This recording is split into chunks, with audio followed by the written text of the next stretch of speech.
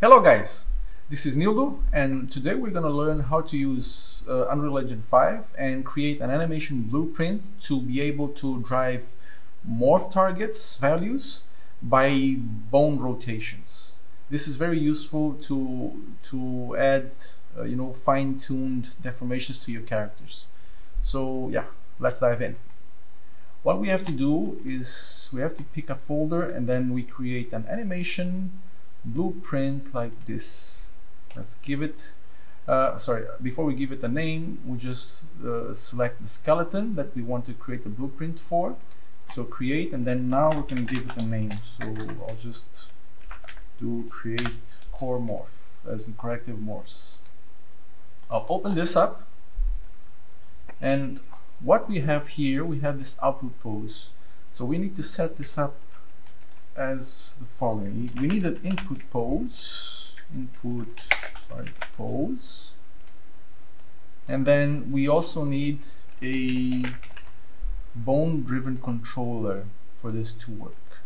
Okay, we connect this to this. It will create a local to component node. I'm not at all familiar with animation blueprints, so I cannot really explain what these nodes are actually doing, except for this one. So this one will be the guy that's responsible to actually take the values of the bone and then control the morph targets that we set it up to control. So what we have to do now is that we take the source bone. So in this exercise, we are going to try and map this lower arm rotation. Okay. This lower arm rotation, let me just open the character. We go to the skeleton. Then if we go here, this is the lower arm.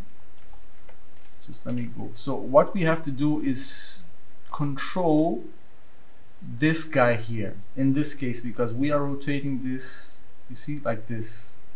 And the corrective morph, that I've set up in Blender, I did it specifically to reach its maximum value at an angle of about 125. So that's what we're going to do. Back in the corrective morphs, back in the animation blueprint, we're going to select this guy. We're going to tell the source bone, which is the lower arm, left in this case, and then we're going to tell it to read the rotations on the z-axis. With this done, we're just going to do remap source. So we have source range and map range. Here we put 0 and here we put 125 because I wanted to start from 0 rotation and go all the way to 125. Then once this is done, all that we need to do now is, for the destination bone, we don't choose mode, we don't choose bone, we do choose morph target. And here we're gonna go and look for the name of the corrective morph that I have. So in my case, I've named it like this: corrective upper arm, it's like this: corrective lower arm left minus 25. This is the indication of the degree. So I right click, copy names, go to the corrective morphs, paste. And all we have to do now is connect this to this. Just let me configure this, and then we'll just compile it. We'll just save. After this setup is done, what we have to do is tell Unreal what will the animation blueprint be controlling this deformation. So we have to go here, go post.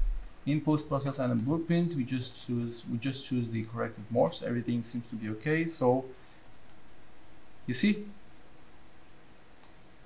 here, you see this value increasing.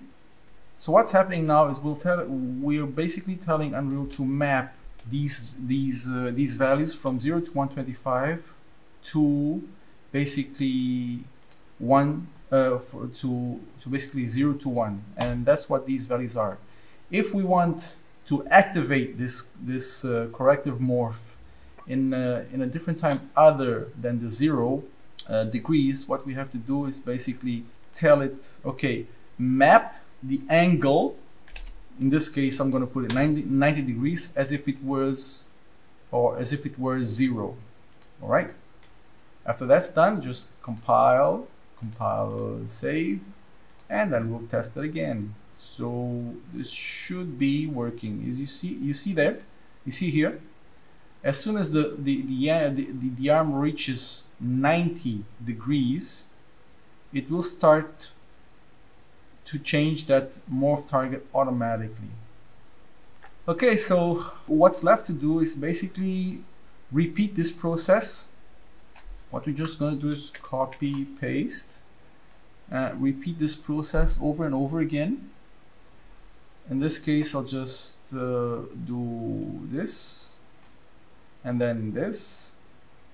See, and this would be the other controller that we could use to map some other bone. We just have to change the bone that needs to be taken care of, the rotation, the proper rotation. You can check the rotation under the skeleton. I mean, you can check the axis of the rotation axis here. So X, Z, and Y, or X, Y, Z, and yeah, that's basically it. It should, and don't forget also to change the name of the corrective morph that you want to change for this new controller, right? So we have this one, we have this one. I'm not going to set it up right now because it's just basically repeating. Yeah, thanks guys. I hope this is helpful. I sure had a lot of trouble finding a tutorial online on this. I did find one on YouTube that showed basically a DAS model already rigged, already configured to use a animation blueprint, and it was hard for me to follow, but eventually I did it. So I hope this helps you. Bye bye.